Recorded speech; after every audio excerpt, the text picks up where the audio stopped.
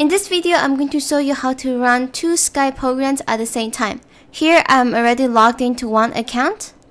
Here are the steps to open up another Skype program. Click on Start. In the search bar, type in Run. Then press Enter. Next to Open, type in this pathway.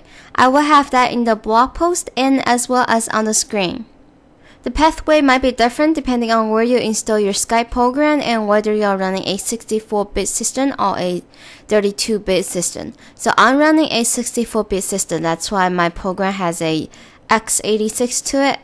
So once you have that entered, just click on OK.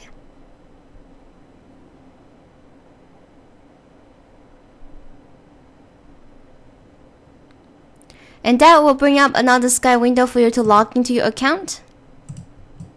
And now you see that I have 2 Skype programs running.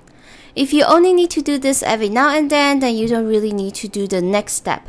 The next step I'm going to do is to create a shortcut so that I don't have to keep repeating the same process. The next step we're going to do is to create a shortcut. Right-click your desktop and then hover over to New and then Shortcut. Left-click on that. And just type in the same pathway.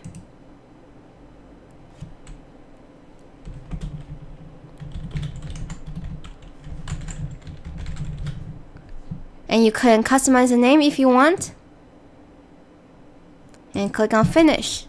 There you have it. I hope this was helpful. Thank you for watching. Bye!